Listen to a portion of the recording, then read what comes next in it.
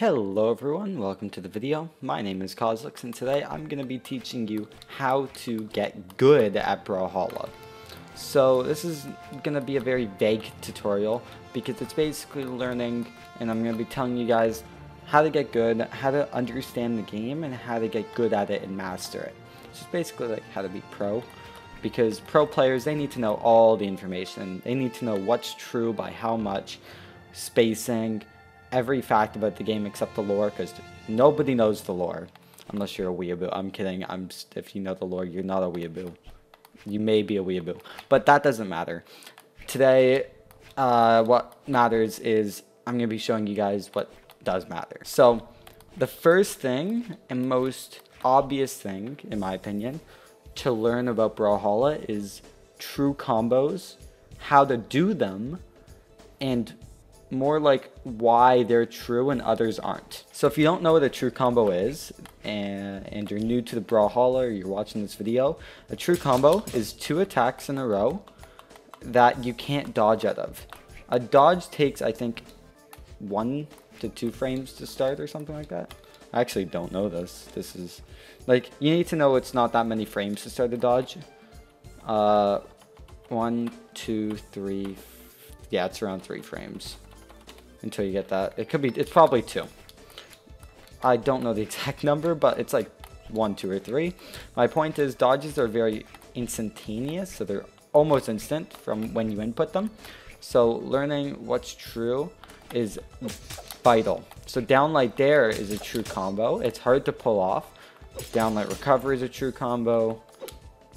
Downlight side air is a true combo. Even downlight neutral air is a true combo. That was 2 dodge frames. That's 3 dodge frames. That's true there. So those dodge frames, see how it's 18 dodge frames? It shows that there's 18 frames where a player can dodge between the 2 hits. So that's 6 dodge frames right there. If I do that, that's 5 dodge frames. So my point is that learning which combos are true is vital. And if you can't do them, but you know that they're true, like side light downer, learn to do them. Practice them over and over again. If you have tap up to jump, it's actually really hard to do side light downer. Like, that's me using the space. But I don't think I can do it with tap up to jump. Let me see. Yeah, if you use tap up to jump, you cannot use side light down there. It's actually like, if you can use it, I want to keep trying. This is me using tap up to jump. Yeah, you cannot use it if you use tap up to jump, because you need to jump and use down air right at the same time to actually do it. So turn off tap up to jump. It's in the controls, and make sure up is aim up and use space to jump if you can't do it. But learning combos like side light downer and doing it consistent is vital. But side light downer end light is 2 dodge frames, right? So even getting things down to 1 to 2 dodge frames are very important for strings like side light side air, and even it can hit white. It's just a bit harder. It's actually dependent on the pickup. You can't pick it up too close, or you can, and I'm just it's kind of weird pickup on white health. But yeah, side light side air, if you can get that to 1 frame, side light nair is true, and this is for every weapon. Doesn't need to be just Roland, right? So it's learning what combos are true and what aren't. Next thing that you should learn about Brawlhalla is legends. Every single legend's combination and signatures. So know if you see the startup of a neutral sig, then you know where the hitboxes are going to be.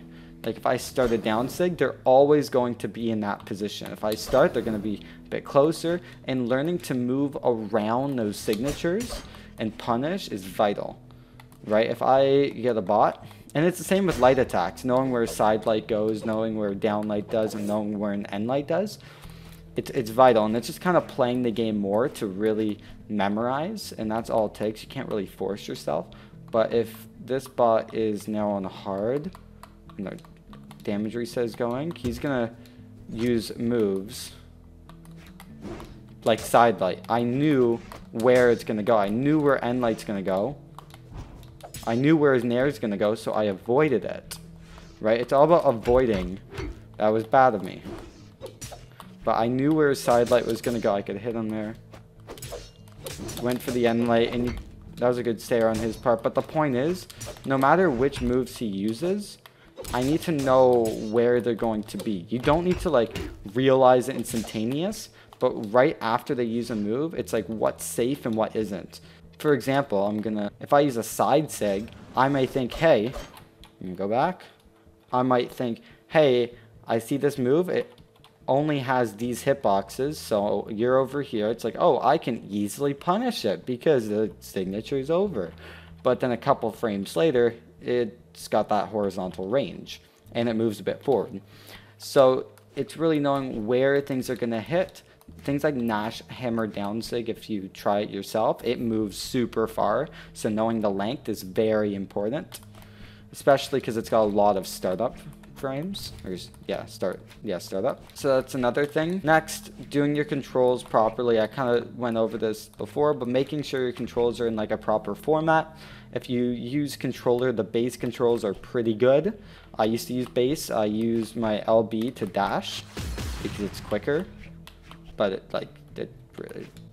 other pros use the triggers, so it really doesn't matter. I just find LB quicker. But yeah, you could. Anything's fine with controls. Just make sure you don't have tap up to jump. Pick up with light attack should also always be turned off. If you don't know where that is, it is down here. Make sure that's always off. So pick up by throwing weapons. And next, if you want to get good, the best way to do it is ranked. So like only play ranked. It's the best way to put yourself in those situations where you need to win. And just think about getting the win, not about playing right. Because if you're winning, you are playing right. Even if you're running. No offense, if you run the whole game, like, you may gain some elo, but you're not going to gain as much. You have to be really good at running. But even if you win, that's all that matters. You may face toxicity. I have. And I've faced a lot of it. But it's all about winning. A couple years ago, I spammed Scarlet down sig because I had no recovery frames. I won. And it took me to a good enough elo where I learned spacing. It forced me to. And I did well because of it. So really force yourself to play ranked if you do want to get better at this game. And the last thing is join as many tournaments as possible. If you play in as many tournaments as possible, you're getting that experience in competing. And you can always try better to place higher every tournament. Tournaments can be found on the main menu. Here are all the official tournaments coming up, and here are all the community ones. You can find more outside of the game. You just gotta look up Brawlhalla tournaments, and you can find them on Smash GG. But like even ones that aren't for money, you can find all over Challenge. So just compete and have fun and learn from your mistakes, right? Play ranked, and I promise you, you'll get better at the game. Thank you for watching. If you did enjoy, hit that like, subscribe, comment, and I'll see you guys all later.